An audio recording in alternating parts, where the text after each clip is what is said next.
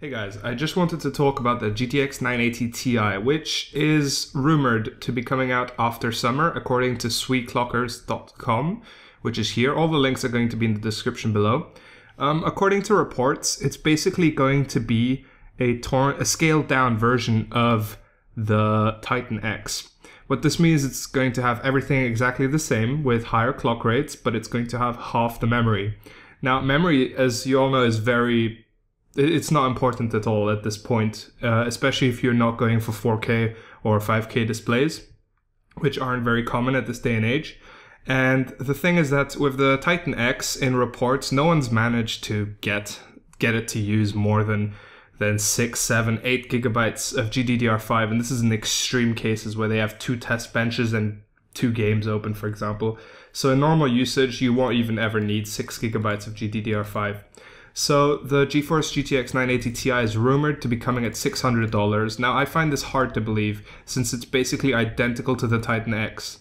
If they release this card too soon, it's going to compete with the Titan X too, and they basically won't have any sales. So there could be 2 different reasons for them doing this. Firstly, they don't expect any sales from the Titan, and since they're going to be releasing this in September, they're not worried about competing and destroying their Titan product line since they expect to have sold all their units by then anyway. The second reason could be that they have just found out what AMD is planning to release and the price ranges of the 390X and possibly the 380X. What this means is that they're trying to compete directly with the 390X, which will be released a couple of months before this card comes out. So this could mean that the 390X really is a beast and that the 980 Ti is basically trying to compete with it.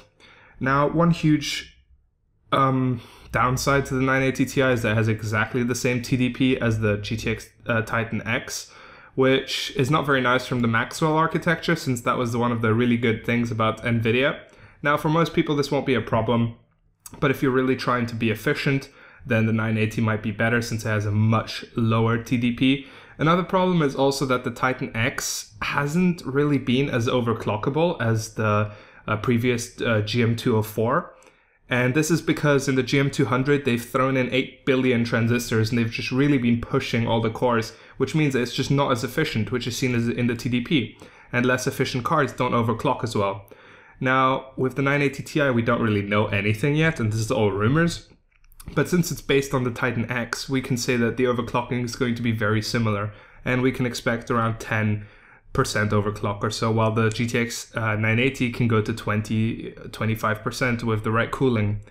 We don't really know much about the 980 Ti, and people have been saying that there won't be one for quite a while. They said the 780 Ti was a one-off thing in order to directly compete with AMD.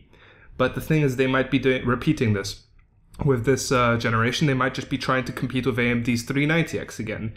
So we'll have to see in summer if there's any more reports or if this is just a rumor. But it's very possible. Some other reports have been saying 8 gigabytes. Now, I highly doubt that this is based on anything. And looking at their reports, they seem to be off on their numbers quite a bit with the power draw and everything. So I'm not quite sure where Game Debate is getting their information from. So I wouldn't take their specs seriously. Sweet Clockers is the original article, and then WCC, FTech, and Video Cards have recycled that article and put it nicely, especially since sweetclockers.com is not English. I'm not sure if there's a way to make it in English. I just translated it, which isn't very good. WCC Tech has some more comparisons against the 970, 960, 980, and Titan X. And as you can see, it basically just, the 980 Ti is a beast. Oh, according to them, it would cost $700, while they say $600. I'm not quite sure these guys don't seem to even mention a price. So we'll have to see. $700 sounds more accurate, but it completely depends on if they've managed to make their production process a lot more efficient with the GM200, because 600 does seem very low. I mean, I can't picture the Titan X costing them less than 600 to produce. And since it's basically the Titan X, I just cannot see how they could make any profit from selling it for 600. So if it is being sold at 600, that means they're very worried about what AMD is about to put out. And if they're selling it at 700, then fair enough. Then they're not. That's an okay price. 700 is what I would expect too. So that's about everything about the GTX 980 Ti, and I'll update you in future videos. Make sure to check out my other videos on the new 980 hybrid, and on other news such as Samsung trying to buy AMD. Thanks for watching.